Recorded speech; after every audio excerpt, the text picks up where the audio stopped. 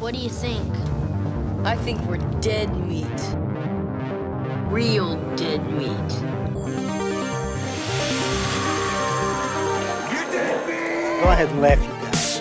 If I ever find little bastards that did this, they're dead meat. Welcome to the Dead Meat Podcast, an extension of the YouTube channel Dead Meat. I'm James. I'm Chelsea, and we're a boyfriend and girlfriend, and we like to get scared together. Yeah, even if the movies that we're reviewing aren't necessarily scary.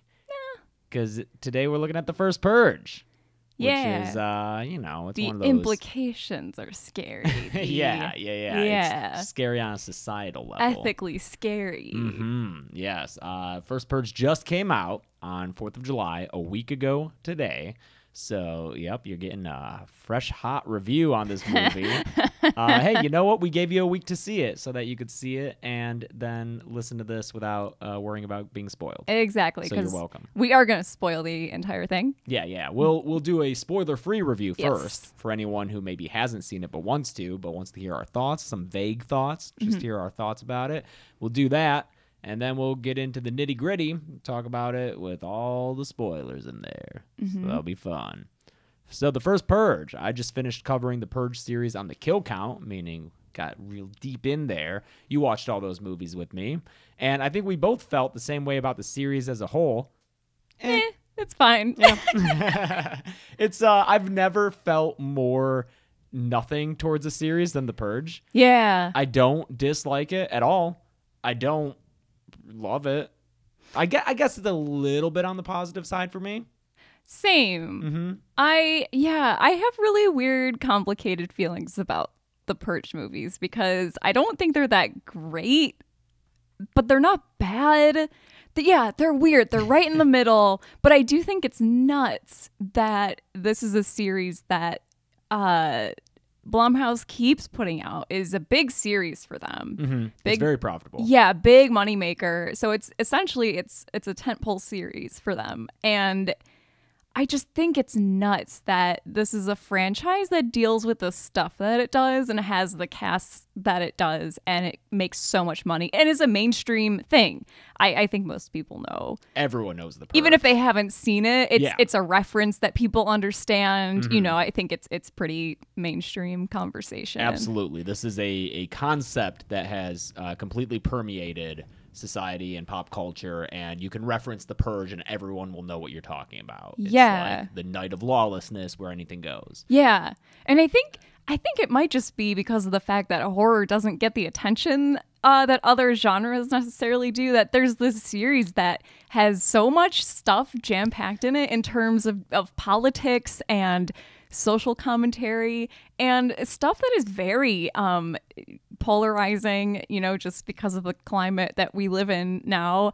But no, I feel like no one talks about them, you know, in that way. Oh, they do. Yeah. With election year, and certainly with this one, I'm sure people have been talking about it much more. I mean, election year was not subtle at all. Oh, no. I mean, no. you literally had like a Hillary versus Donald kind of surrogates in there. Yeah. And I don't know, I've got to give Blumhouse some props for having this series, this big mainstream series that has mostly people of color for its main casts. Yeah. And, you know, again, it deals with these main characters who they're not wealthy, although we have a wealthy dude in this movie. We'll talk about him. Well, what? Dimitri? Yeah. Well, but he's still, street wealthy. I know. Yeah, but I'm yeah. saying it's He's street rich. I wouldn't even say he's wealthy. Wealthy is when you True. have bank accounts and investments. That's true. D doesn't have no stocks. He doesn't have anything written on paper. Yeah.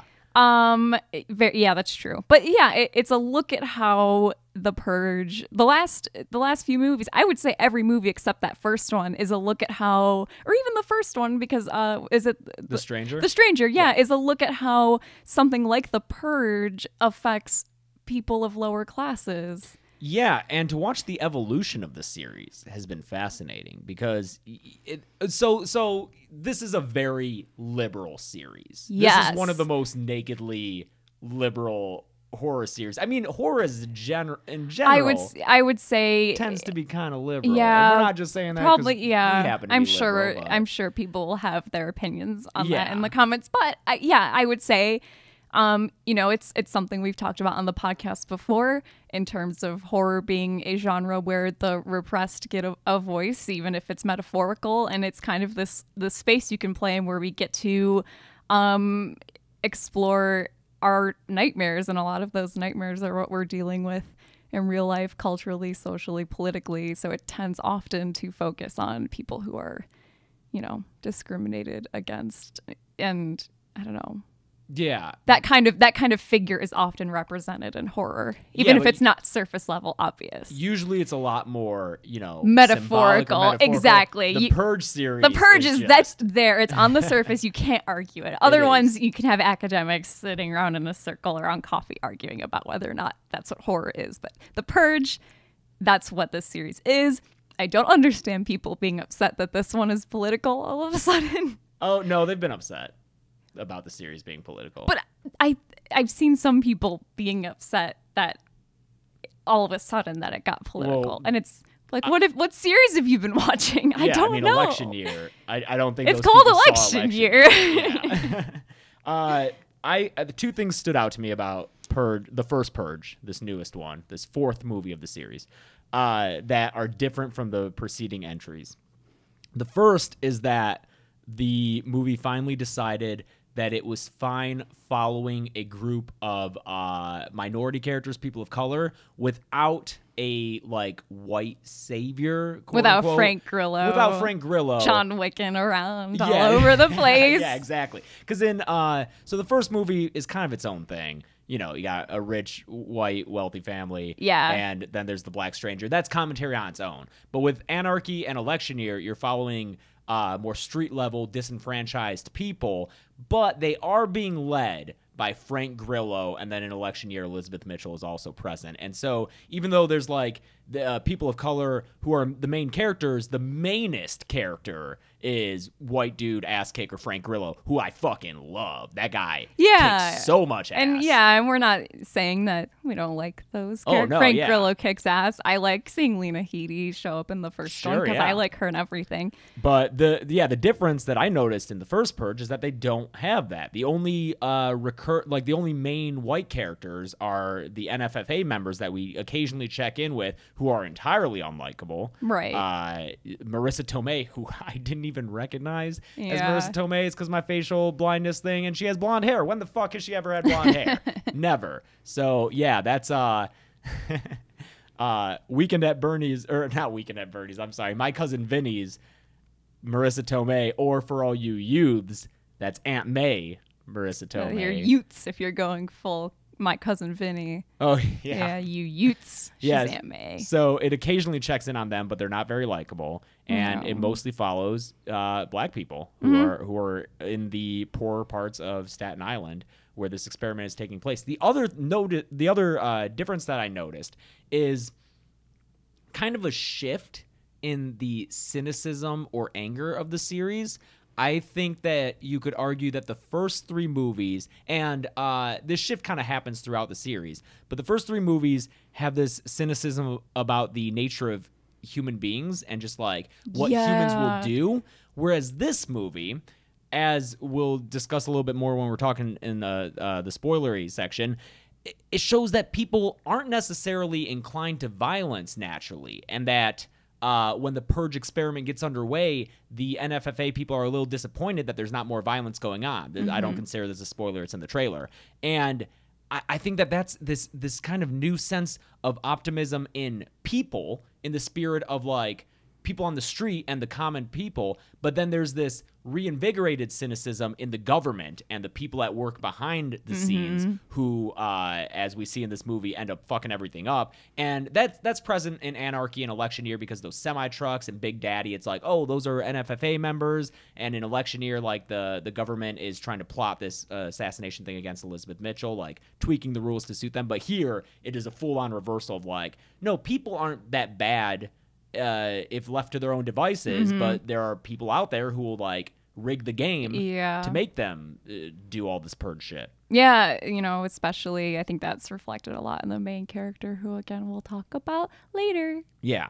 I just want to talk about it. Yeah, I mean, is there anything else? I guess overall, if if you like the Purge movies, you'll probably like this one. Yeah, I would say this is exactly as good as Anarchy and Election Year. Yeah. Maybe I think it's a little bit of a slog.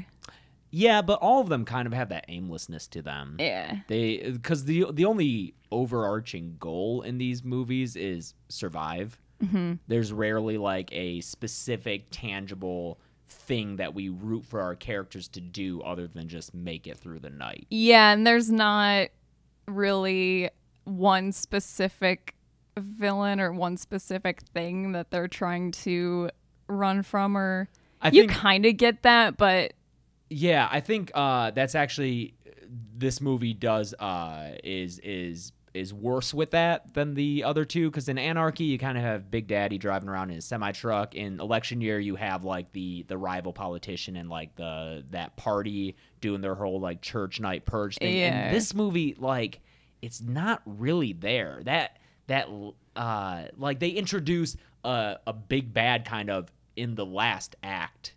Yeah. The guy who's like leading them around, and it's just there's a lot of meandering in this movie. It doesn't seem to go anywhere. That's kind of how I feel about all of them. Is there's a lot of interesting ideas that feel very kind of loosely connected by a story. Mm-hmm. Like, I think they want to explore these kind of philosophical ideas about society and violence and human nature, but then it's like it doesn't have like a story. No. Yeah, it's more of just like this overarching view. I always get those mixed up. Of like, I don't know, what would happen. It's like a thought experiment. Yeah. It's less a movie than a thought experiment. So, yeah, if you like the Purge movies, you'll like this, I think. If you don't like them, you'll hate this. Just don't. If you like The Wire, you'll like this, maybe. Oh my God. This borrows a lot from The Wire. This movie was written by James DeMonaco, who wrote and directed the first 3 movies. He did not direct this one. This was the first time he let someone else direct it. So that's the only difference here. But it did feel different. Yeah. But, it was directed by Gerard McMurray, who doesn't have a Wikipedia article, so that's interesting. Yeah. Yeah. It's a Purge. It's a Purge movie. Want? Do you think it's time to get into the I spoilery? think so, yeah. Okay. So, yeah, if you still want to see this and you haven't yet and you don't want to get spoiled, get the fuck out of here. Go. Okay. 3, 2, 1. Okay, Spoiler. now we're spoiling it. Okay, first of all, if we're doing a Purge, First Purge podcast, we have to properly decorate this set. Oh, God. I made this like in 30 seconds. She's very excited about this. Can you tell them what I'm doing? She is hanging up a Halloween quote-unquote poster because in this movie, there's a poster for Blumhouse's Halloween reboot sequel, whatever. It's probably so bright. It's probably just bright It's just white. like a white thing. But here's here's her Michael. Michael, and it says Halloween on it. Yeah, that's the poster.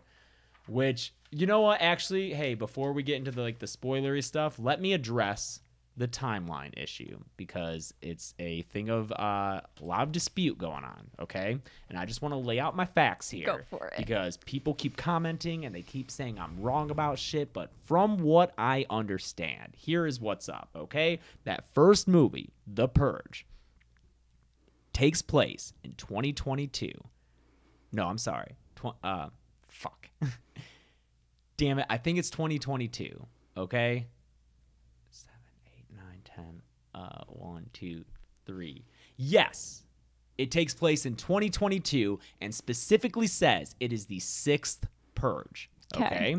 So, assuming it's an annual thing, and, assuming it's an annual thing, that means that the first Purge would have been 2017, because then you have 18, 19, 2020, 2021, and 2022.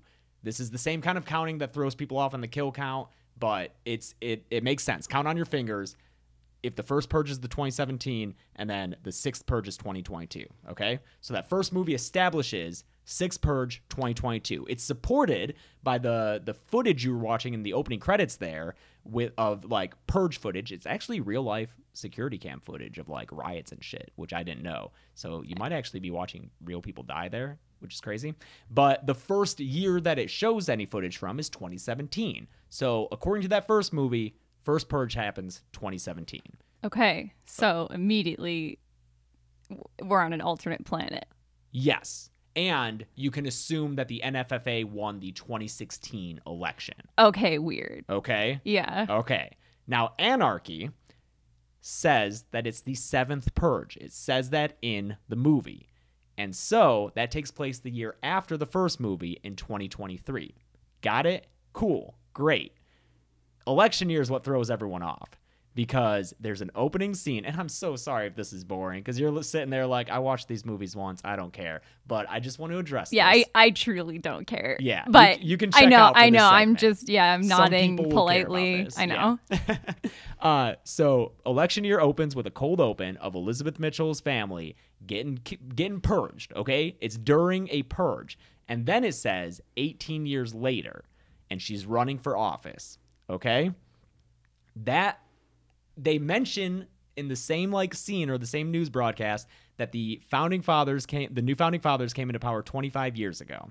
So they come into power 2016. 25 years later is 2041. And then you subtract the 18 from that for the cold open. And so the cold open took place during 2023. And some people are like, yo, no, the cold open took place 18 years before the rest of the movie, which took place 2 years after Anarchy, because it came out 2 years after Anarchy. But if you do that math, that's not possible. It's not possible because 18 years prior to 2 years after Anarchy, follow me here, there weren't any purges. Okay? So I just want to defend my timeline here and say that they intentionally kind of leave it ambiguous because in election year, when Frank Grillo, who looks great for being 18 years later, says, some years ago, I almost did something during a purge. They don't even put a number on it. And in the first purge, I was listening for a year. Never heard it. But we must assume that the first purge takes place last year in 2017.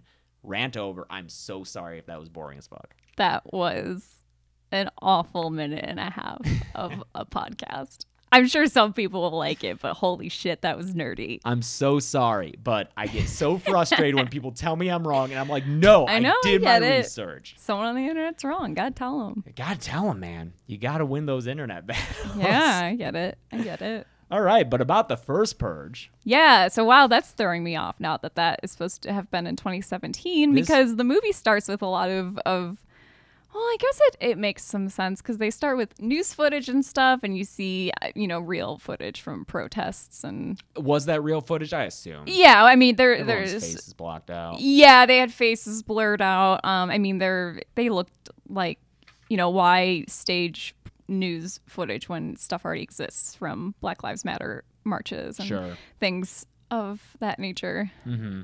Well, actually, you know what? I don't know if that's the first thing we see. I think the first thing we see is Skeletor being crazy. Whoa, yeah, we get a little cold open. Yeah, I think so because it's like, what do you do when you're upset? And he's like, I pipe up. Yeah. This guy is crazy. Skeletor.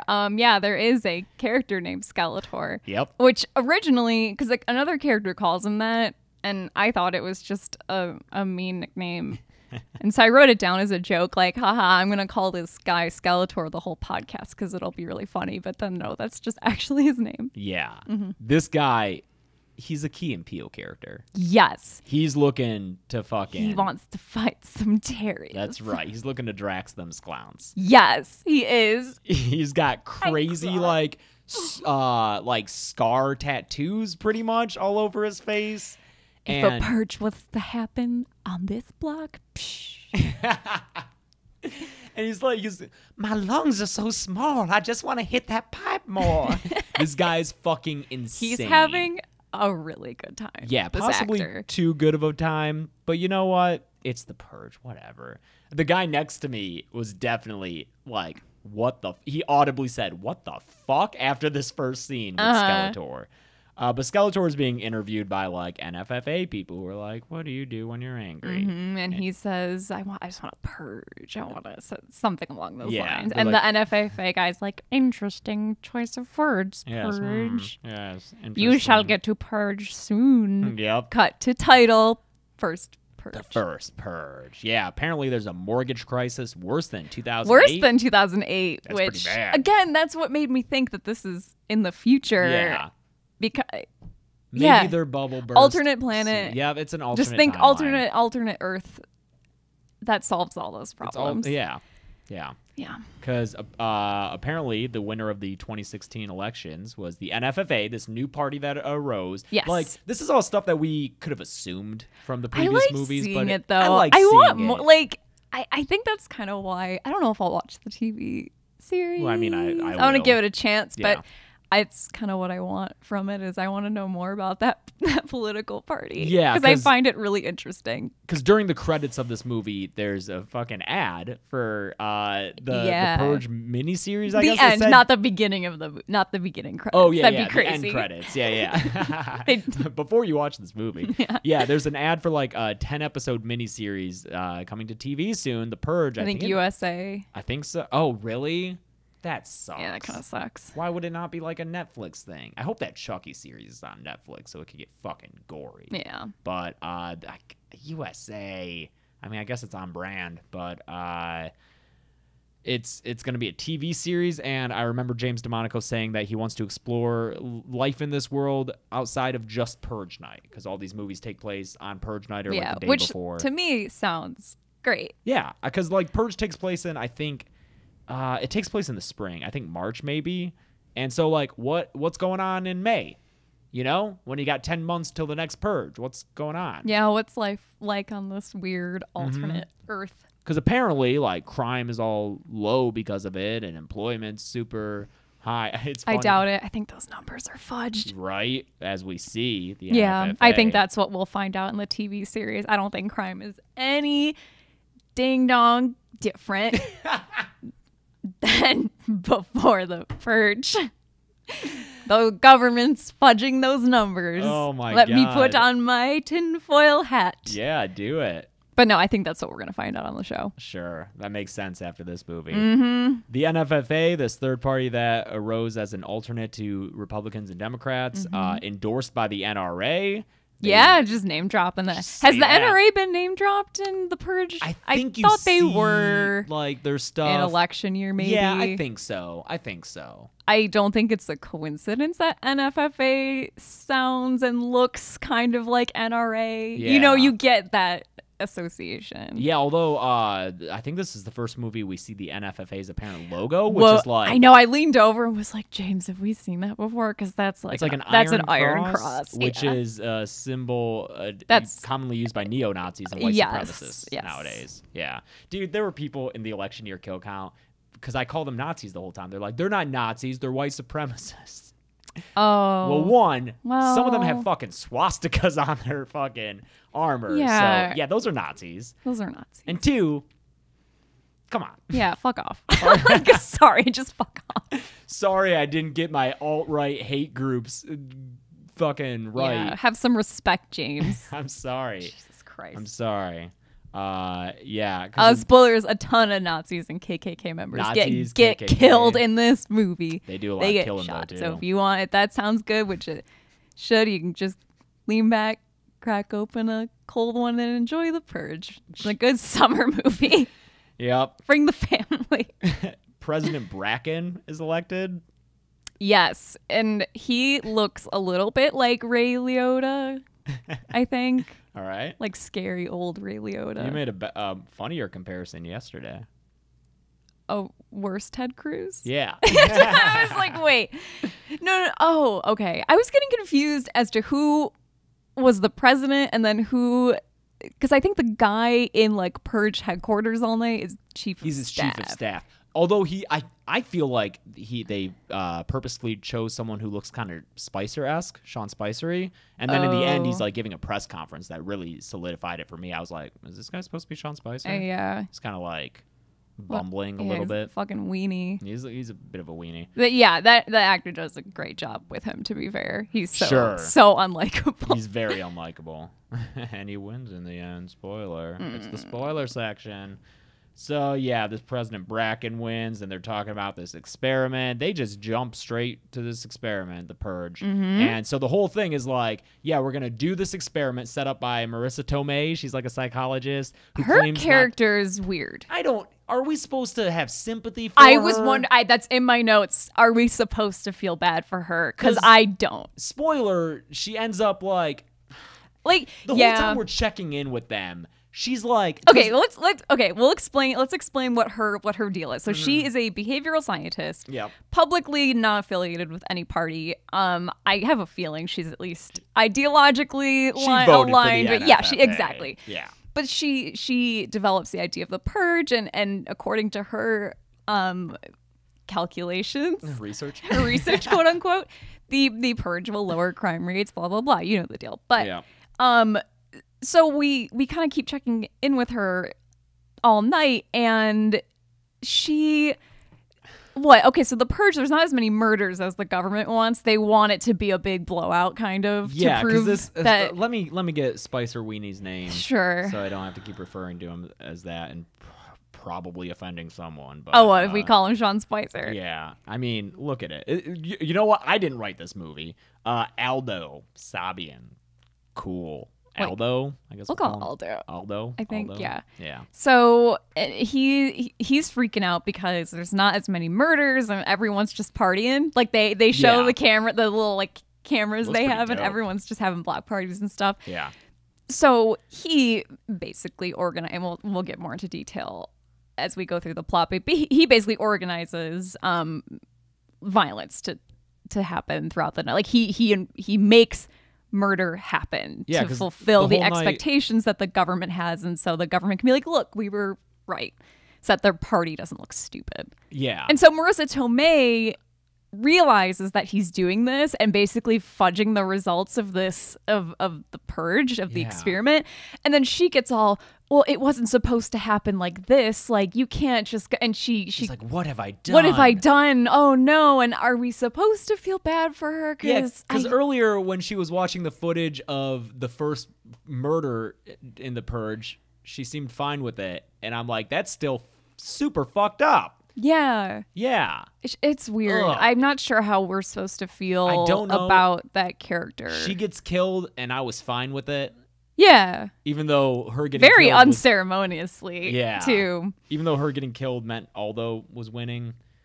Yeah, I mean, he wins in the end. I was going to say that's another thing with the movie is I think you were talking about how it feels a little more optimistic, and the ending, I could see how if there are no other Purge movies, feels optimistic, where they say like, well, now we fight, and then that's when you leaned over and whispered at the polls, which is that, you know, they're gonna fight the good fight, but you know, there's all these other Purge movies, and it's like, and as you see from those other ones, the rest of the country buys into it and just goes along with it without much government prompting, apparently. So that sucks.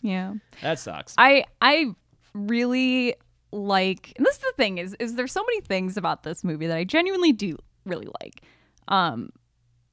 So it's, Purge movies are weird, man, because I'm never like pumped about them. I'm always super whatever, but there's stuff in them I really like, and I like the setup of the experiment and how they did the first purge. It was in an isolated area. It's on Staten Island. Yeah, and I don't know New York. Excuse my ignorance. I don't either. Is Staten Island lower income like this? Yeah. Okay. I think so. Like, I also, the only thing I know about like the boroughs is like Brooklyn used to be lower income, and then it got hipsterfied, right? Mm-hmm. That's all I know. Manhattan is business. I mean, a lot of the boroughs are pretty, gentrified now. Yeah, but apparently Staten Island. If this is true, I'm sorry, New Yorkers. I know, so we sorry really that we're ignorant. don't know. We're over here on the West Coast, dude. Yeah. We're staying up way later than you and partying and surfing. Yeah. But yeah, so it's going to take place on Staten Island, where they say like the demographics will be good, aka black and brown. I was gonna say, aka black people live there. Yeah. Poor black people. I think the setup of it as a paid experiment was really smart. Yeah. So that's the thing, is the government's, this is a government sanctified experiment. And I thought this was such a good way to set up, because I think watching the Purge movies, often you think, how could this happen? Yeah. How could we ever get to a point where this happens? Also, so many comments on my videos are like, why don't they just leave the country? Yeah, And I'm like, that's super easy. yeah, right? Like, Canada doesn't want us. Neither does Mexico. No one wants us to, and if especially you're like in the middle of the country and Yeah, can't just you're drive so over the boarding fucked. and you're poor, yeah, I was like, how many of you can at the drop of a hat Just move. leave the country? Most people can't afford to do that. Yeah, most people don't have savings for fucking if their car breaks. Yeah. down. Yeah.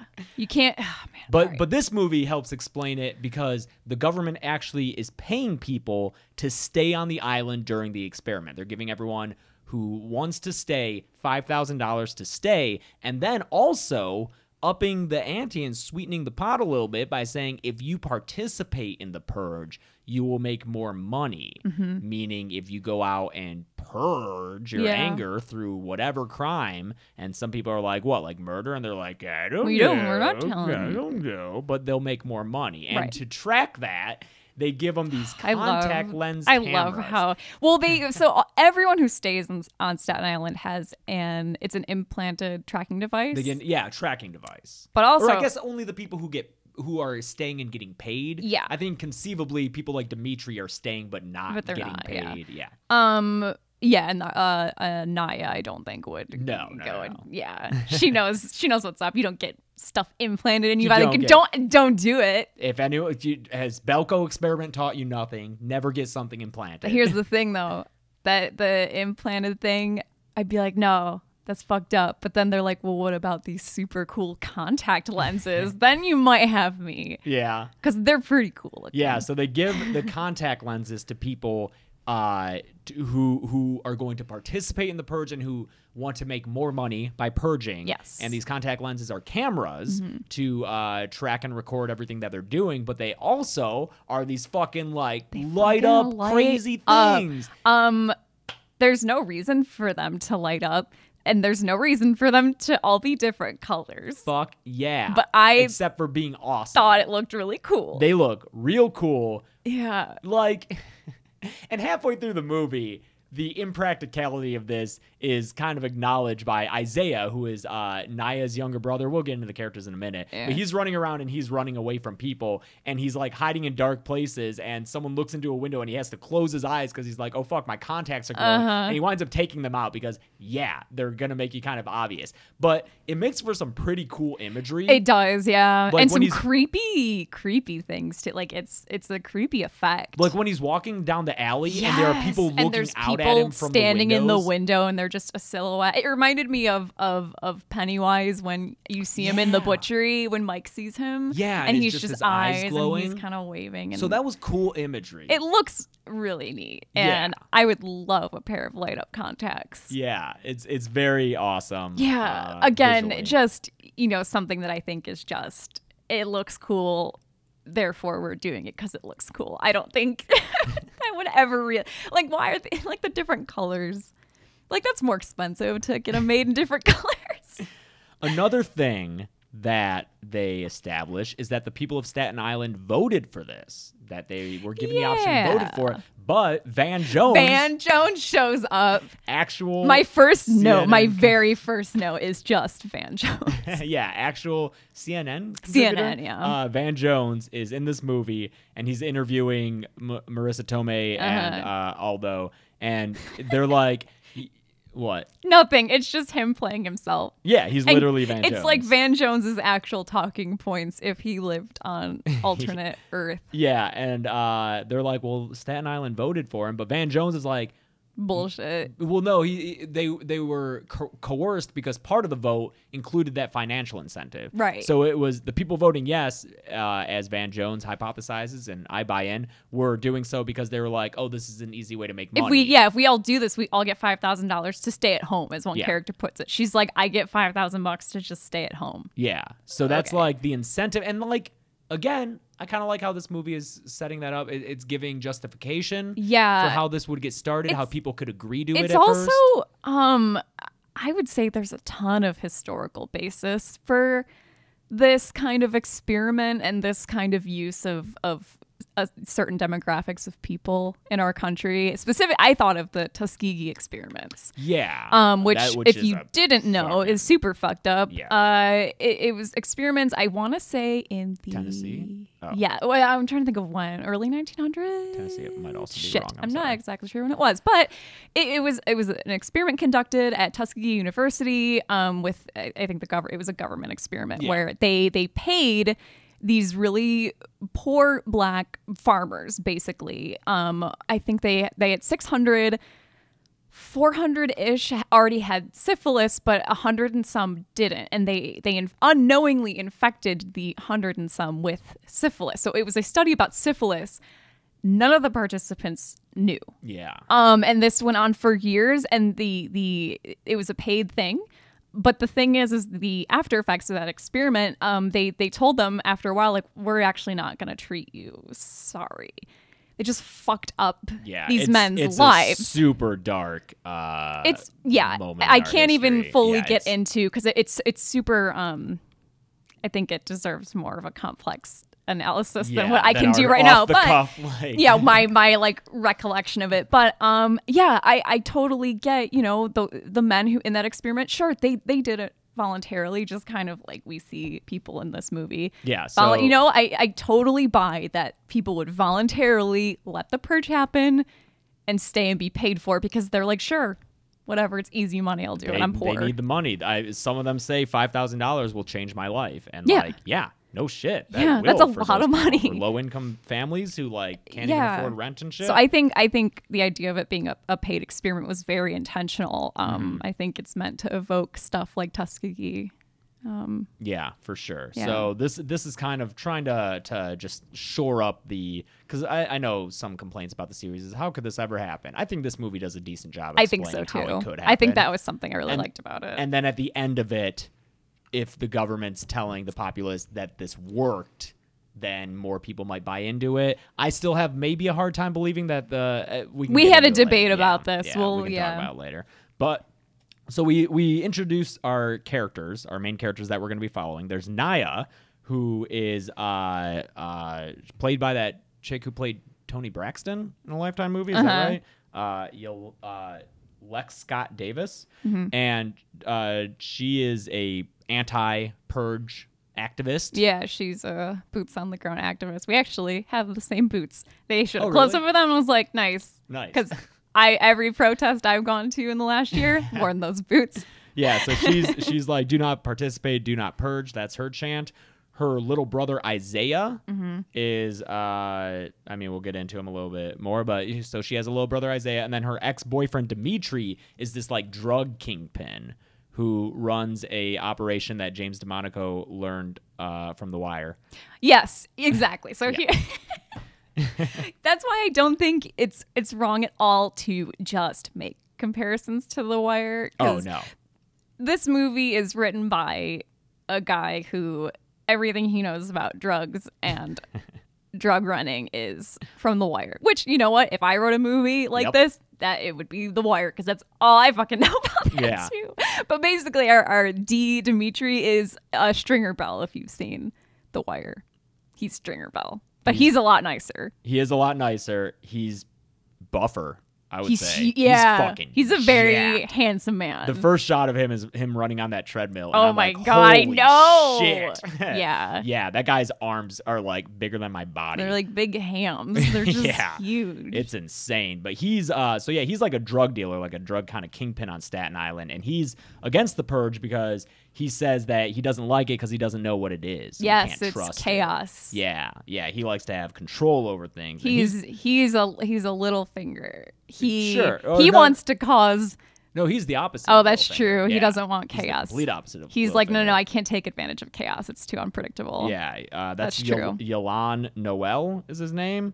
Oh wow, he's only a year older than me. That's interesting. Well, you know what? That makes sense. I'm an old we're man getting now. old now. Yep, and he was in Insecure. I don't know what that is, but I've heard that's really good. Oh, That's really? it's Okay. a show. It's supposed to be very good. he was great in this. I really liked. I liked him a lot too. He was a fun character to root for. Yeah. Because he could kick ass, and he was like this. He's this drug dealer, but a moral one. That's what I meant earlier when I think you were talking about just the nuance that this movie it has a little more empathy towards like most people aren't bad. Yeah. But like situations make them, you know, so that I think that's what I meant when I said that's kind of exemplified in this character is like if you're just reading a description of this dude and you don't know anything about him, you would say he's a bad guy. He's a drug kingpin, you know. Well, to be fair, they get away with it by never exploring the consequences of his actions. And also, like, what did he do to like get to be? Yeah, but still, unlike The Wire, Sure. they never show the drug addicts whose lives are ruined because of his. Well, Naya does say like that's why she's like, don't fucking talk to me because you've ruined this neighborhood. True. Yeah. So Naya is used to be with him romantically and left him because she didn't want to, you know, be with a drug dealer. Right.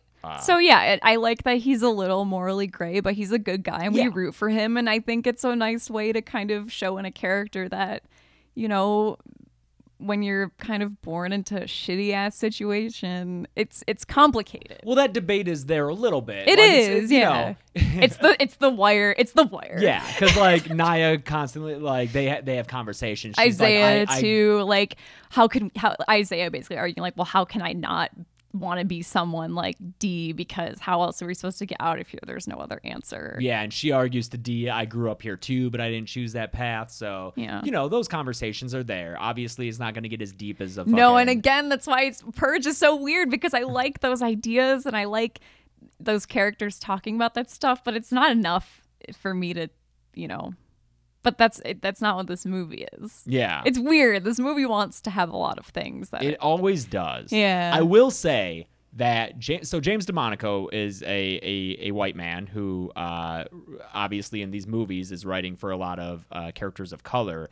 And I feel like he did a much better job in this movie than in Election Year, when you have the character Joe Dixon talking about like, oh man, there are some choice lines in that movie that I left out of the kill count, but he literally, like, they're in a van and he's like, we got a group, like, I'm just gonna quote this. He's like, there's a group of Negroes coming at us and we're sitting here like a bucket of chicken. They drop the not N-word. Yeah, the not N-word, because they say Negroes a lot. And it's like, they don't do that in this. No, this movie, they drop the N-word here. Yeah. They say that a lot, which I feel is, I don't know, is more realistic. I'm just guessing. Yeah. I have no idea. We're white.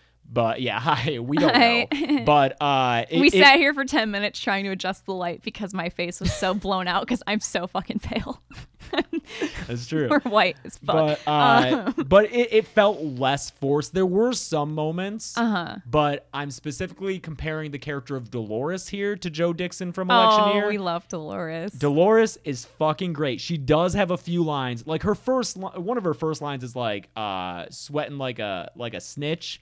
Which is like that feels a little forced to me, but all of her other lines are just fucking hilarious lines. She's talking about was it gut bubble? Oh, got bubble guts. She bubble guts, and she like she shits herself. It's great. It tastes like old man ass. Don't ask me how I know. Ask me how I know. Yeah, like, she was awesome. Love Dolores. Also, fun fact: the actress credited as playing Dolores doesn't have a Wikipedia article, but is just credited as Mugga. Fuck yeah. One word. Dude, Mugga. She's seen some shit probably. She's probably seen some shit with a name like Mugga. Come on, dude. I think it's one where, because I was curious as to how the Purge series is viewed in like film criticism circles that aren't like white critics. Like I was looking for critics who are people of color, specifically black people, like how do they feel about the Purge, because it's a white guy trying to write black characters. And I think like pretty positive. I saw mixed opinions, but I saw I think I saw a Reddit thread talking about Purge Anarchy, I think. But it's weird. Yeah, those movies, I think the director and writer genuinely has gone out of his way to like listen to the criticisms people have had about these movies, and I think this one shows like some growth. I think he has really good intentions. He has good intentions. Yeah. For sure. I think Election Year, that character of Joe Dixon was like pretty cringe. I read a comment on Reddit, I think from a black man who said he saw the movie in a theater with a predominantly black audience, and I remember his comment was something along the lines of, at first we were laughing along with Joe Dixon's lines, and then as they kept going and going throughout the movie, the reaction was more like groans at it, because like it just is nonstop with that character. It's pretty bad, but again, I think James DeMonico has good intentions. I think so too. He's trying, and as we saw with this movie, I think he adjusted and listened to the criticism, like you said. So yeah, well, good for him. I think the dynamic of white people writing for and directing people of color is like a really important thing to explore too. You know, like being able to write those characters as people. Yeah, and I'm also curious if this movie. If the series it does well, like box office wise, demographically with like black people, since they're I featured would more. really like to look at the demographics. Yeah, I gotta look at that data, because like why else? I assume it has to, because why else would they continue in that direction with those characters more being more represented in these movies? My guess is that they looked at who was watching these movies and were like, oh, it's this demographic. Let's go further in that direction. Which is I had a little Twitter thread about this the other week, but it's why this series is so interesting. And like for anyone who's like rolling their eyes at this discussion, just like it's something to talk about, and it's interesting because just think about how the reason we're talking about it is because it's relatively rare for a horror series to focus on like black characters like in this. Movies in general. Yeah, I mean, it's kind of always been this like niche thing. Like you got the Tyler Perry movies, or movies that are like aimed. Yeah, like these are movies for black people. Exactly. But The Purge, everyone knows The Purge. I don't think if you ask someone who hadn't seen them to like describe them, I don't think you would ever get someone being like, oh, those are like quote unquote black horror movies. Yeah. Which is why I think they're super interesting, that they're a mainstream. What makes them interesting. Yeah. Yeah. And it's just Why aren't they better? Because most movies aren't better. Most movies are a solid. This is why it's like I have such a weird relationship with the Purge series. It's like it's very it's difficult. Yeah, it's trying. I want them to keep but also, trying. it is kind of cool that because I think often the pressure is a bit higher. And granted, this is written and directed by a white guy, so maybe the pressure is a little bit less. But often when you have movies either made by or starring women or people of color, like minorities, there's more pressure for it to be amazing. There's more pressure for those movies to be masterpieces. I think there's a bit more because the opportunity for a second chance is less. Sure. So I think it is kind of cool that these movies are pretty mediocre, but they just still keep coming out. Thanks, Blumhouse. I really like Blumhouse. Everyone deserves a chance to be mediocre. Yeah. And, if that's Colin what America's Trevorrow, about. If Colin Trevorrow can have that many chances at it, then so should everyone else. We're not even anywhere into the plot of this movie. Sorry. Isaiah, who is Naya's younger brother, turns out he's running drugs, possibly for Dimitri. I don't know if it was ever established. I think so. He just doesn't know because he's so high up. Yeah. But while he's doing, young runner on the corner, wire style, Skeletor walks up. And fucking gets all up in his face and winds up like cutting him in the neck. Yeah. On the side of the neck with a razor. Which he had in his mouth, I think he had it in his mouth. He took it off his tongue. Yeah. Crazy ass Skeletor. So, that's how Naya finds out that Isaiah was involved with drugs, and she's very upset because, there's that whole thing, like, you got to be better than that. And I found this interesting is that when she goes to D and complains to him about Isaiah having worked for him, and again, he said he didn't know, but she mentions that, he got cut, and D is like, we'll take care of it, and we'll take care of him, Skeletor. And she gets upset because she's like, what, you're gonna beat him up? You're gonna kill him? That's the way you do things? And I actually found it interesting later that that's what Aldo does. He takes care of Marissa Tomei and has her killed. So it shows that, like, there's not much difference between the drug kingpin and the government official. Right. Yeah, have that commentary. Purge. Yeah. I might end up liking this movie more after we discuss it. I can't. That happens, dude. Sometimes you think about a movie and talk about it, and you end up liking it more or less than you thought. I just have respect for how much it is trying to like just go for it. It's going for it, dude. Isaiah ends up signing up for the Purge after he gets in trouble with his sister, And part of the little box that they give him, the little starter kit, the Purge starter kit that has the contacts, also includes the blue flowers, which has been... I did not write the name of those. I forgot it, but they're the flowers. They're introduced immediately in the first movie on the radio. Yeah, on the radio, they're like, remember to show your support for the Purge by putting out the blue flowers. Yeah, and what's his name? Ethan Hawke brings home these blue flowers for Lena and gives them to her. And it's a little bit in Anarchy. I forget if it's at all in election years, because I feel like this series kind of picks up things and tries to run with them but forgets about them sometimes, because in Anarchy there was this thing where all the characters would be like, stay safe to each other, as if it was like a pre-Purge thing to say to each other, and they say it in this movie, but I don't think they say it in the first movie or election year, so it's like weird. It tosses a lot of balls up and forgets to catch some of them sometimes. Yeah, but like we said, it's trying to do a lot. Yeah. So Isaiah signs up for the Purge, and then the Purge starts. Yeah, Naya is in a church, like a local church with like a stay safe church. Yeah. For people who couldn't get off the island, because a lot of people leave. Right. But after a certain point, they're like, that's the last bus out, that's the last ferry out. And then I think she talks to some of her friends who say like, yeah, I'm getting the $5,000. Yeah, I signed up for it, but I'm just gonna chill in this church, get my $5,000. My life will be changed. Right. Yeah. And honestly, like, you know, that'd be fine. Yeah, pretending I don't know anything about the Purge. Like, if I live in this world, this experiment's happening, I think I would just feel, I would be naive enough to think like no one's actually gonna like go, you know? Yeah. Like, we're all just gonna keep going on like it's the same because this is silly. Yeah, I'm gonna stay and keep get $5,000. I would do it. Sure. So they all take shelter in this church. And I think importantly, like a black church. It's an all black church. Oh yeah. I think that's important for later. And I think as soon as they showed who was in the church and just like the setting of it, I had such a bad feeling, man. Yeah. And I was right. Ultimately, just some symbolism that I was like, they're gonna go for it, man. It's gonna suck. Isaiah tells Naya that he left, that he got on the last bus out, and that he's going to Brooklyn with like a relative. Yeah. That's a lie. He's lying. He's going out to Purge because he wants to go find Skeletor.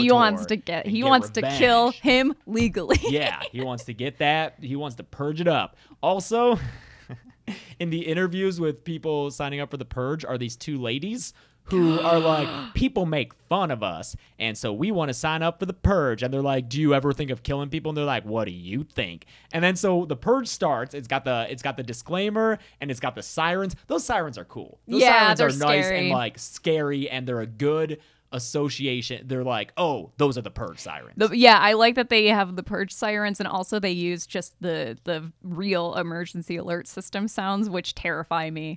Those sounds are and the voice reading the announcement, I believe, is at this point the only actor to be in all 4 of the movies now. Oh, hey. The woman reading those things is the same woman, so good for her. So the Purge starts, and yeah, these ladies. I believe, I could be wrong, because we stayed through the credits. There are 2 characters named Anna and Elsa. I think they're. I have a feeling that these are 2 sisters. Oh, I'm Anna sorry, and it's Anna and Elsa. Oh, I'm sorry, I'm from Michigan. I don't give a fuck. Our Michigan accent, yeah. Yeah, so these ladies are just running around with the best characters. But again, it's a thing that it's so fucking gets random. Dropped. It's random. So they're there in that interview thing. Then when the Purge starts, they're running around with shopping carts full of baby dolls. And blaring. Oh, it's Let It Whip. The whip it, baby. Whip it all night. Yeah. Yeah, it's fucking hilarious. The whole theater laughed because they're going crazy. Yeah, so they're having a blast. Yeah, and then they got the contact lenses in, so it's a look. Laughing, yeah. It's a look. And then later, Isaiah runs into their like booby trapped baby doll thing that you said would make a great scare zone at Halloween Horror Nights. Why is this not a scare zone? It might be. You have to run through, and they're setting off explosions. There's charges going off. But yeah, it's there's the last weird time baby dolls everywhere, and Let It Whip's playing. Yeah. You could actually die. You gotta sign waivers before you run through because there's just fire coming at you. Stuff is actually being blown up. Yeah, it's the last time we see these ladies in the movie. Unfortunately, is Isaiah dodging their baby doll bombs. They reminded me a little bit of the girls in, is that Election Year? The candy bar girl? Yeah. I'm here for this candy bar. I want my candy bar with their light up car. These Purge movies always find these actors and are like, just do whatever you want. I love it. Skeletor, Candy Girl. Anna and Elsa. Anna and Elsa. Okay, so the only one we see gearing up for the Purge as we know and love it is Skeletor, who's got the fucking like Freddy syringe claws. There's a few Freddy Krueger references. What do you think like. else is there? Well, because he's got the syringes like Wolverine style kind of between his fingers when they look like the Freddy and Dream Warriors. But there's a shot of him walking down an alley. He also has a knife and he's like scraping it up against and it reminded me a lot of Freddy. I think there's a. So he's like, Skeletor's Purge is on. Yeah. He like says to himself as he goes out. And so for everyone who always leaves comments of like, why is everyone going to kill people on Purge night? Go steal shit. Dude, do you know how many comments I see that are like, I would go to GameStop and rob them, which really speaks of my demographic. That's hilarious. Is like so many fucking comments on those videos are, guys, GameStop's going to be picked over by the time you get there. Everyone's going to GameStop. Everyone's going to GameStop out of my audience. Oh, man. But the first thing that we see someone trying to do in the Purge is rob an ATM. He's trying to bust open this ATM, which makes sense. Yep. You know? But he doesn't succeed because Skeletor appears behind him, and Skeletor gets the very first Purge kill. Yeah, he knows it too. He's yelling. He's excited. Yeah, he's telling the drones that are recording people up in the air. Yeah. And so he's one of these contacts, and his murder is recorded.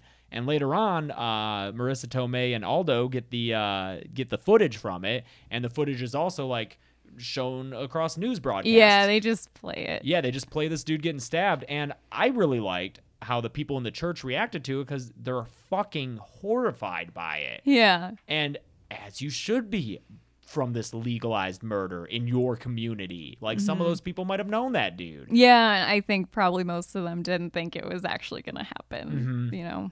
But Marissa Tomei and Aldo, they're like pleased, I guess. She's kind of like she's very like, yes, this is what I expected from my science.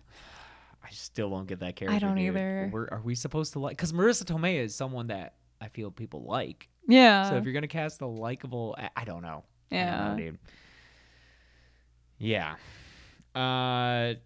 So we also have Dimitri tells his crew not to go out and purge because, and I like the reasoning he gives. You make money for me. If something happens to you, I lose money. Don't fucking go out there and purge because just stay home, be safe. Yeah. Carry on as normal.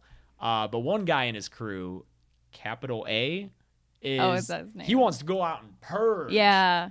And then so D has what's his lady henchman's name? I wrote down Maisie. It might not be right. Her. She needed more. I know she did. She was barely in it, and then she died. Yeah. But yeah, she beats the crap out of capital A. But then we find out that come purge night, A is looking to dethrone Dimitri. Mm-hmm. Yep. It's The Wire. It's totally the fucking Dude, Wire. we even when we first meet Skeletor, we're at these like it looks like public housing kind of. Oh, for sure. That I'm shot. just like, where's that fucking couch? Where's the? I was waiting to see all the kids sitting on the couch talking about chess. Yeah, talking about chess, talking about pawns. Oh yeah, we see more stealing. People stealing from a store. So you know that's happening, and those people are like the store owners there with a gun, and they're like, back up. Get out of here. We're just here for your shit. Yeah. And they don't kill him. They don't kill him. There's not needless killing at first, which I think is, it's Makes addressing sense. common comments I see on these movies. It's like, why is everyone killing? Well, they didn't at first. Yeah. And I would just do so much white collar crime. Yeah. I've Purge seen night. people would be like hacking to shit. Oh, yeah. As if we all know how to hack. Yeah.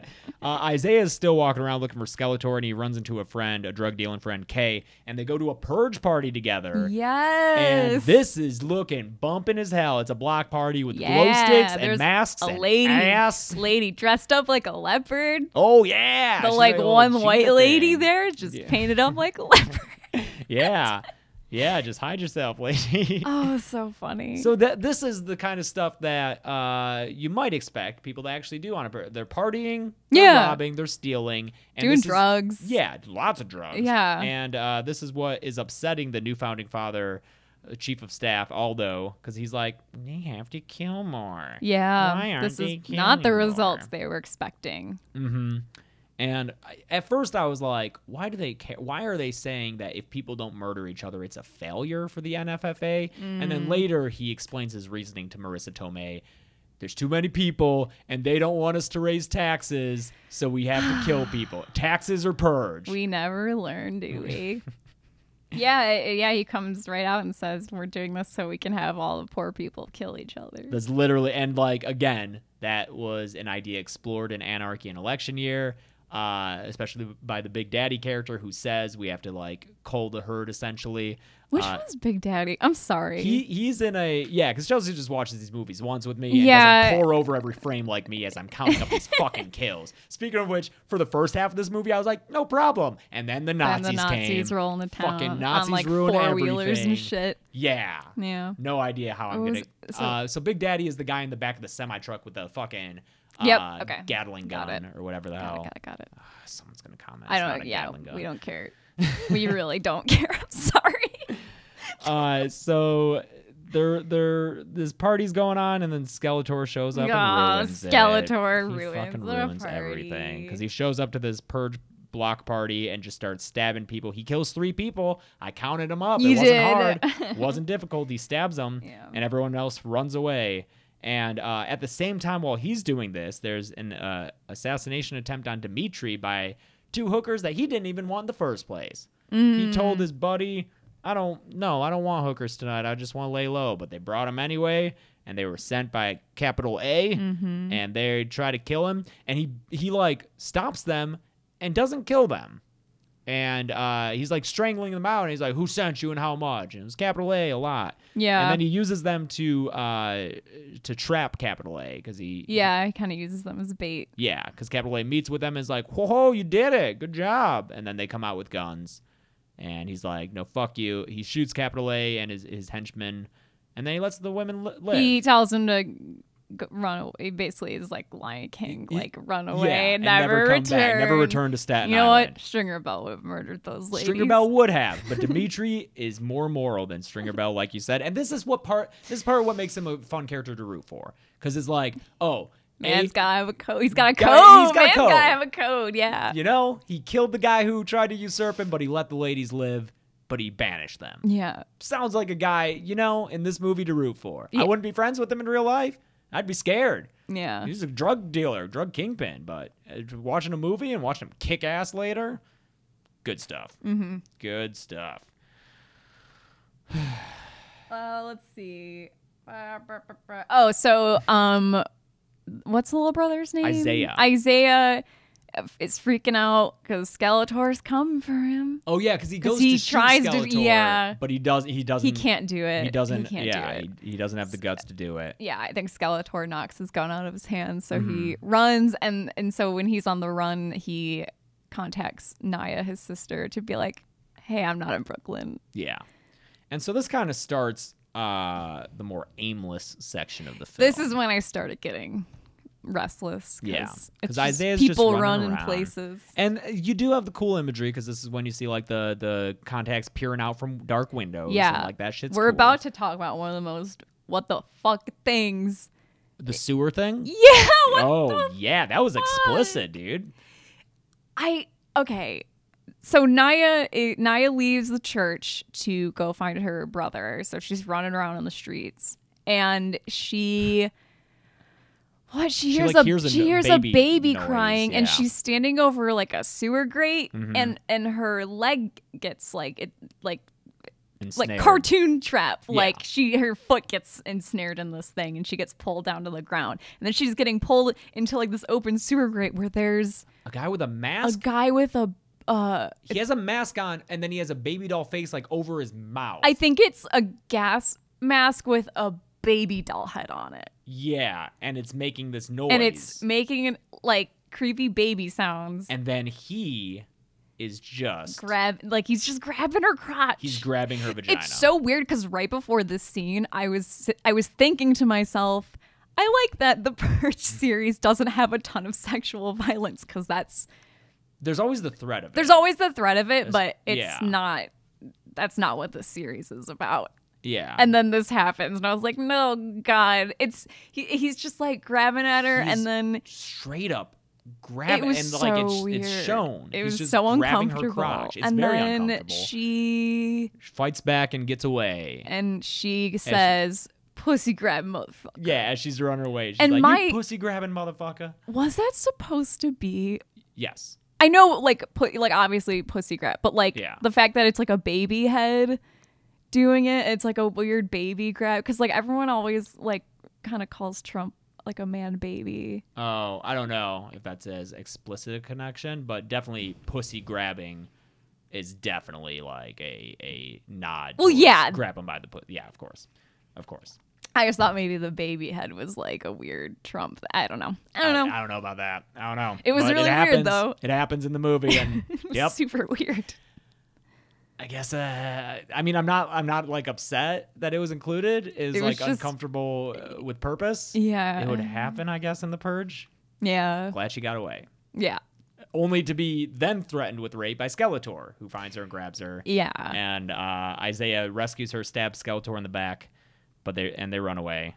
Yeah. He cuts her on the neck too. Oh, does he? Yeah. Oh. They both. Yeah. Also, while Isaiah's hiding out for people, his phone's vibrating. Put that shit on silent, dude. Come on. So yeah, after Dimitri shoots Capital A and is on his way back to like his place, he's driving with his buddy, and then they get hit by this like flaming truck. I think it's just a fire truck on fire Oh, how ironic. or an ambulance on fire. I couldn't tell. Who fights the fire truck fires? You know? Yep. Yeah. So it slams into them, and this is after like the NFFA guy is complaining about like it will all be deemed a failure if people aren't killing, because the news reports keep saying like it's pretty quiet, people are just kind of partying, and there hasn't been that many murderers. There's also a scene because there's just a bunch of random. It's a shit lot happening. of. It's a lot of vignettes So of stuff. Yeah, it's vignettes. Yeah. But one of the vignettes is this crazy dude in a hazmat suit and a weird mask with like a weird like open mouth It kind has of thing. teeth around the. Yeah, it looks It's weird. real But weird. It's cool. There's some cool masks and stuff. There I always just are. don't think because they show people wearing masks and it's like everyone's got really cool, creepy masks on that look like college art student Yeah. final for like they're neat. Festivals.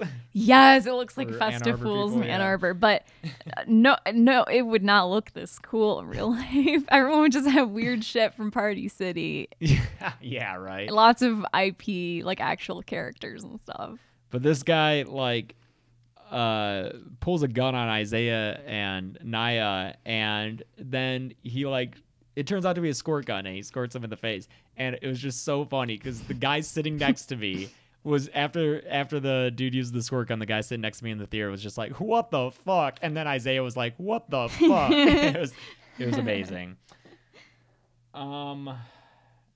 Oh, and around this point in the movie, a bunch of white people roll into town on four-wheelers, and that's never a good sign. Well, they have a white flag with a black cross on it, and that's like That's an even worse sign. Yeah, because this is when Dimitri gets hit by that flaming truck, and then when he comes to, it's these people wearing these masks and just shooting the fuck out of people. It's right after they see those two people having sex against. That's right. There are multiple moments in this movie where I was like, is this going to be the first occurrence of nudity in the Purge series? And like, I don't know if it ever actually was. I think you see a little bit of man ass in that hood fucking. Oh, yeah, you do. Okay. I guess that's the first nudity. Yeah. But this is the point where my kill counting went out the window because people just start getting shot up a whole bunch by these, what should we call them? They're mercs. Sure, that is what they are. They're mercenaries. They're well, because mercs. it's weird because there are a bunch of subgroups. There's like Nazis. You got KKK running around. You got Klansmen in there with like colorful hoods. They were Yeah, like a bunch of red different hoods and colors. shit. That was I think scary. that is a thing. Is that a thing? I think Holy so. shit. Oh, and they're also said to be Russian, which is Oh, I didn't interesting. catch yeah, that. At one point they were like, "Oh, Russian? What the fuck?" Oh boy. Yeah. So. Yeah. Well, yeah, I think it is important to specifically say like which characters are mercenaries, just because plot. Okay. Like, you know, like that subgroup. I I got very confused around this point too, as to like which people were mercenaries. Are all like the KKK people also mercenaries? believe like so. they're all I paid believe to that show up. because my it seems to me as though the point was made that Staten Island is not home to these people. Yeah. And that they were set up by the NFFA and paid. And this is what we learn, is that these mercenaries are like on the NFFA payroll, and Marissa Tomei even backtracks along some Yeah, security cams. because she's like, why are all these murders happening all of a sudden? This doesn't Her prediction try was my that which the violence would happen early and then I- subside, which... whatever. I don't. What the fuck ever, Marissa Tomei. But yeah, she's like, track those trucks backwards. So she kind of goes through all the security cameras and realizes that like Around midnight, they all came out of a warehouse driving around. yeah. Yeah. And so, yeah, the Aldo is like, yeah, we hired these mercenaries because we need to, and this is when he gets into the whole like purge, lowering the population, the taxes and shit like that. And that's when she's like, what have I done? And then he leaves and he's like, your country will remember you as a hero. Yeah, you never want to hear that. You never wanna hear that. No, you don't want to hear that. Because he leaves her with some guards, and then the next time you see her is on an iPad playing some security footage that Aldo is watching of her like getting thrown out of a van and then just executioned. Yeah, like she gets firing shot. squad. Yeah, like a lot. Like Yeah, they a shoot her lot. once and then just shoot her body a whole bunch. So Yeah. she did. Yep. And And again, are we supposed to feel bad for her? I don't know. She's a weird character. Let me know. Yeah. So these mercenaries, who I believe are all white people with various hate group insignia on them. Yeah. This is when Isaiah and Naya finally get back to the church. Okay, so this is what I had a feeling was going to happen. Mm-hmm. They get back to their church where Naya was, and they see that there's a bunch of like Nazis running out. Mm-hmm. And it's super evocative to me, and I forget which city this was in. The church shooting Yeah. that happened a couple years ago. It's really Couple cool years that ago we now, can yeah. lose track of what cities these things happen in and what year they were in. But yeah, I think as soon as I saw there's the imagery of like this black church and you know these mercenaries. Charleston, that's what It's I thought. Charleston. Yeah, Okay, so yeah. these mercenaries. It's just, I think it was kind of an intentional Yeah. callback to like that violation of community spaces, like black community spaces, and Mm-hmm. I don't know. I just like had a feeling that we were going there, and yep, that sucked. Yep, they did that. Yeah, luckily they don't show it. Like we see them leaving. And they shoot a few people out on the steps. But Yeah. like, they never go into the church and see like a whole bunch No, of bodies. We don't and- need to see that. Yeah. That's when it's like too real. Mm-hmm. We're good. We get what happened. You know, like that's not fun to watch. The chick from Dexter, LaGuerta from Dexter, and her daughter Selena survived this by like hiding under bodies, they say, which is horrific, but also what I have always planned on doing if I ever found myself in a shooting. Hide under a body. Yep. They like say way they dead. cover themselves with other people's blood, which is cool. There's, you know, we've interviewed like students who say they've done that to survive shootings. Yeah. What Purge- a country. Purge gets real, man. Purge Yeah. gets real. And so now this pair is with Naya and Isaiah, and they're going back to their apartment, I guess, to just try to be safe there. And meanwhile, Dimitri, who kicked the ass of all the mercenaries who like ran into his car, he like Yeah. got out, broke one's neck, and then shot the rest of them, and Yeah. then called his buddies. and was then like, that's when they figure out these are all mercenaries. These are mercenaries. They're not part of the neighborhood. And then it becomes a like defending our neighborhood against these invaders, these instigators, which you brought up. I think is really important. There's, again, Purge, you do so much cool stuff. You cram so much cool stuff in this movie. You know, maybe the TV show will be good. I don't know if they have more time to explore. But the whole, like, yeah, we got to defend ourselves against these instigators, specifically white military, and like, you know, it reminded me so much of riot police showing up to protests that started peacefully. The idea of, like, you know, instigating conflict to make peaceful movements appear violent to the larger media, to like, yeah, and like this has been proven to happen, right? we know this happens. Yeah, and we're not saying all acts of violence at protests are by plants. No. But at least some of them are. But yeah, that's the thing. Yeah, like I think like Operation Wall Street had this going on sometimes, and just pretty much any protest. I don't know, man. Yeah, the government doesn't love peaceful like civil like all the stuff that the FBI did to the Black Panthers in like the 60s. It's fucked up. Go read about that. I don't even want to get into it because it's too complicated. We are sending you home with a lot of homework. A lot of homework. But there's we know for a fact that the government tried to make out those movements during the civil rights era to be more violent than they actually Hoover, were. Dude. Yep. Fucking Fuck Hoover. that guy. Fuck that guy. I fucking hate that guy. All right. Yeah, this is when there's like montages of stuff. There's like flamethrowers and there's a cop shooting a black guy on a baseball diamond, which was a weird shot. That was weird. There's like a whole bunch of cops like With the national anthem, I think, playing. I don't know. Something. I don't know. But they get back home and they find blood on the floor, which maybe should have been elaborated on a little bit. Yeah. It's like wet blood, and she's like, oh no, Isaiah cut his neck a few days ago. But obviously, if it's a few days ago, it shouldn't be wet. Fresh. But yeah, this is like a weird. I don't know what happened there. I don't know. There's a line somewhere in here about we're under siege from a government that doesn't care about any of us. Just a lot of themes, a lot of thematic stuff happening. Along the same lines, they find Dimitri and like his like crew. They find a bunch of weapons. I don't remember where. They said something about I didn't catch the line. They said we got a bunch of weapons. I think it's police stuff. Maybe. I don't know. But there's a line about how like how can they expect us not to use this stuff when like they equip their own. Oh, I didn't catch there's that something, line. yeah. Okay. So yeah. So the militarization of police. Just the We're just trying constant to talk about constant one-upping of like Yeah.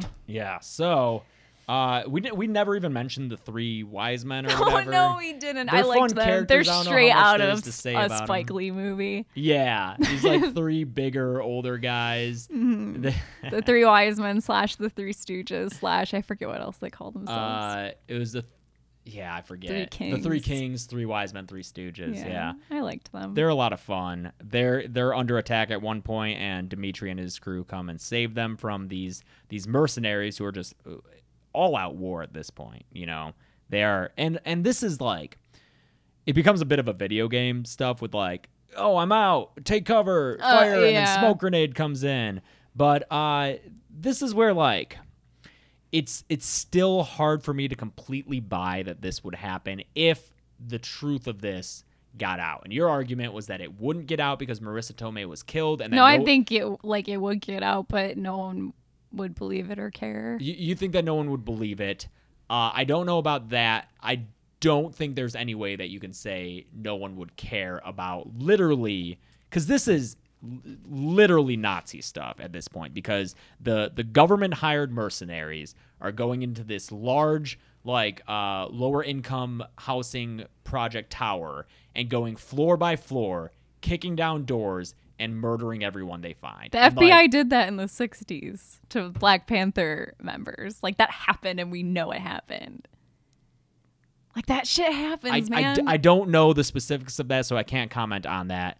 I'll say there's a difference between, and there's not to me maybe, but like to the people at large, there would be a difference between Black Panther members who don't deserve to get shot like that, and like general populace. Like political affiliation versus these are just civilians. Citizens. Yeah. So this is where it's a little bit stretching my suspension of disbelief is that these government hired mercenaries can go floor by floor. Like this is but Nazi that's the stuff. thing is this it's is mass execution right. of American citizens by the government. But the thing is the only people who know that these guys are mercenaries are Marissa Tomei, who is dead. Who's dead, yeah. And our main characters, and that's it. But I feel like the main characters could talk to the ACLU and get that megaphone from the ACLU I still think even if they get that out there, you're not going to convince an entire country that that's what happened. I think you just need to convince 51% of them. I don't know. Again, for me it stretches a little bit. Sure. Yeah, it kind of strains it because like this is fucking mass execution. It's literally the only thing I can compare it to is Nazis or I guess Stalin shit. Yeah. Like, and this is when they introduced the dude running around in a Nazi coat. In like a leather daddy Nazi outfit. Yeah. And it's real weird to have him come in this late and then be the big bad guy all of a sudden.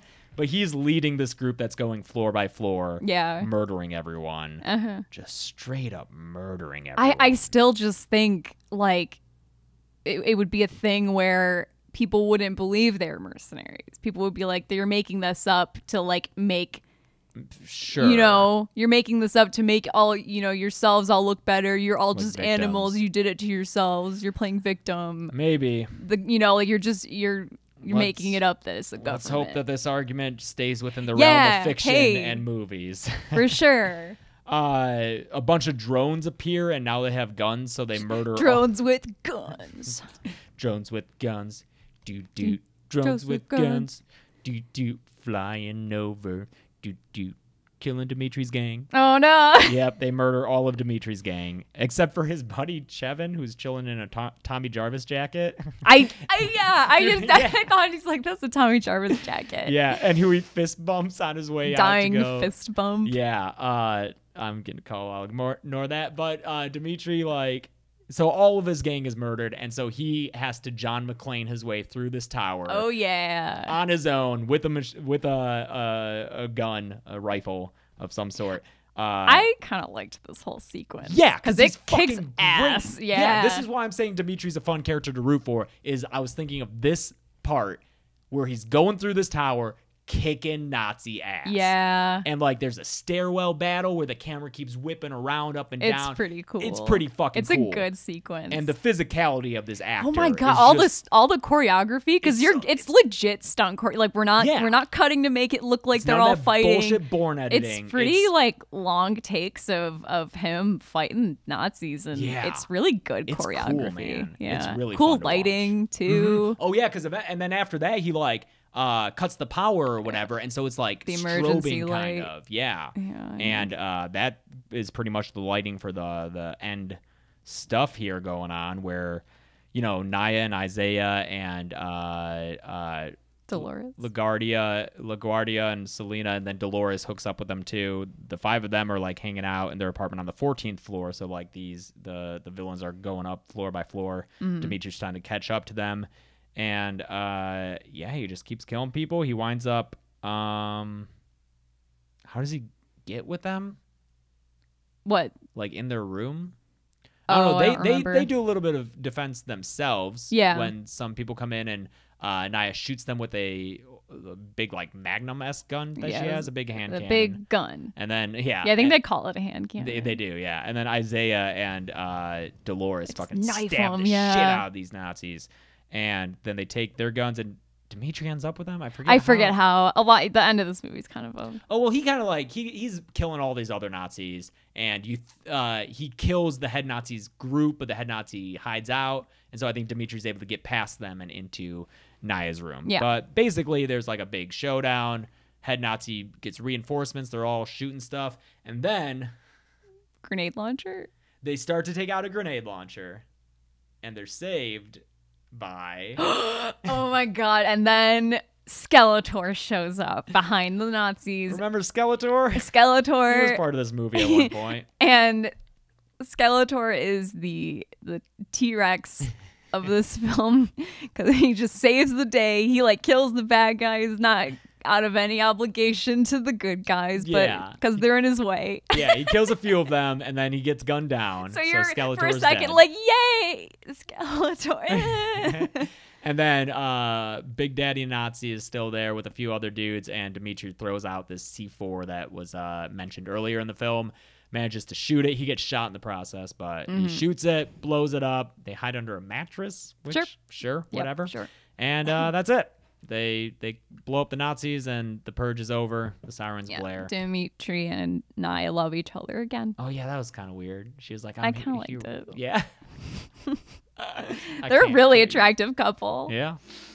And so they're the end of the movie is they're like all outside and it's daylight because the purge is over, and Dolores is like telling everyone to get the fuck out of the way. Oh yeah, these are the lines from Dolores where I'm like, ah, damn All right, it. Dolores.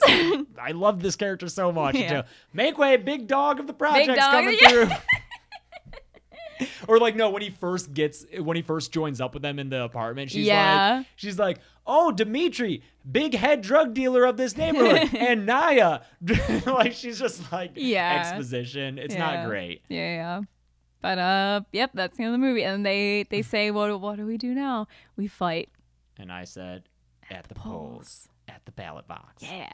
But after the credit, or right after the credits start, you see Aldo giving a press conference and saying that the purge was such a success that next year they're expanding it to the whole country. Yay. And that gives us the series of the purge. That's the Purge series. First Purge. First Purge. So yeah, it's fine. Yeah, it's weird how such a meh movie gives us so much to talk about. Yeah, this is a long one. Yeah, this is a long review. Yeah, such weird movies these are. I'm fine with them. I'll Yeah. watch them. This is gonna be it's gonna be a bitch to kill count. They always are. I hate it. I hate frame by framing, dude. I mean, at least the KKK had different colors on, so maybe that makes it a little easier. I don't know. There's so much like smoky shootouts in this movie. It's gonna be so annoying. Yeah. But I'll cover it when it comes out on Blu-ray. Don't ask for it before. You know the fucking rules. I don't even have to say that to the podcast listeners. They're better. See, the trick is that anyone listening to this, They're that applies to podcast them. Yeah, so listener. they shouldn't complain about it. No, but the podcast audience tends. I know. That's to why I not. feel a little more comfortable talking about like, some nuanced shit on this podcast and some, tough stuff. Some Yeah, social, I'm assuming you're political. Even if you're not, even if you don't agree with our beliefs, You're not you at gonna least- like be a huge dick. Yeah, you're open-minded enough to hear us out, because that was a lot of responses to the Final Girl episode. People who were like, you know what, I didn't necessarily agree with everything you said, but it was interesting to hear. Yeah, which and like, great. That's what I great. want to hear. Yep, that's the dialogue That's all I that ask we're all for. missing in this country that we would like to have. So, Yeah. hopefully you enjoyed our commentary on this. Again, no way to discuss these movies without delving into the Yeah, the it would be a politics behind terrible it. review if. No. Yeah. Yeah, We should get our podcast taken away if we were just like not talking about that. yeah, sidestepping all that shit. Yeah. We won't do that. We address shit head on the Yeah, Dead Meat and give you Podcast. homework. Yeah, go read American about the history homework. Tuskegee Yeah, and incident. Fred Hampton and the Black Panthers. Yep, have fun with Yep. all that. Anything Cool else country. to mention? No. We Go- can say where to find us. Oh, sure. Find Dead Meat on Twitter and Instagram at Dead Meat James, and on YouTube. Yeah. Fucking already I'm subscribed. I'm Careback, CAREBECC on Twitter and Instagram. DemiStar.com for merch. Deadmeatpod@gmail.com. Deadmeatpod@gmail.com. Email us. Yeah. Chelsea always checks out those emails. Yep, I try and respond to them. She's like much better with that email than I am with Dead Meat James or Dead Meat Movies, which is That's an email? I set up an email for people to specifically make requests. And when I first set it up, I tried to respond and always be like, "Thank you," but they just never stopped coming, Chelsea. I know. They never stopped coming. I There's so many unread requests in there, but maybe one day I'll get to them. But in the meantime, we'll keep releasing these podcasts every week. So tune in next Tuesday for a movie review with a friend of ours. It'll be a good one. And make sure you rate and review us on iTunes or whatever app you use. Yep. But until all that, I'm James. I'm Chelsea. This has been the Dead Meat Podcast.